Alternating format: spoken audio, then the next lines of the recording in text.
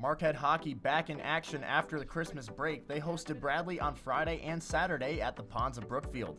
In the first period, Adam Benkovic opens the scoring by firing this one through the legs of Logan Osborne. Moving to the second, Marquette on the penalty kill. Evan Heimerl fires that one far side and the game is tied.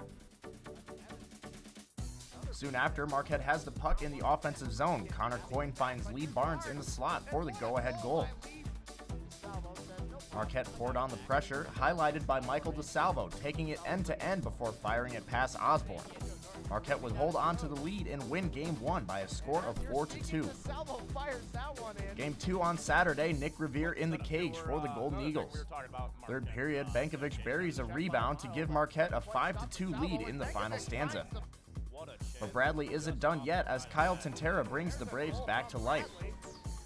On the kill, Marquette fails to clear and Joe Norton buries one to bring Bradley within one goal.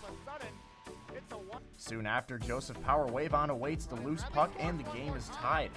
Bradley would go on to win 6-5, capping a brilliant comeback.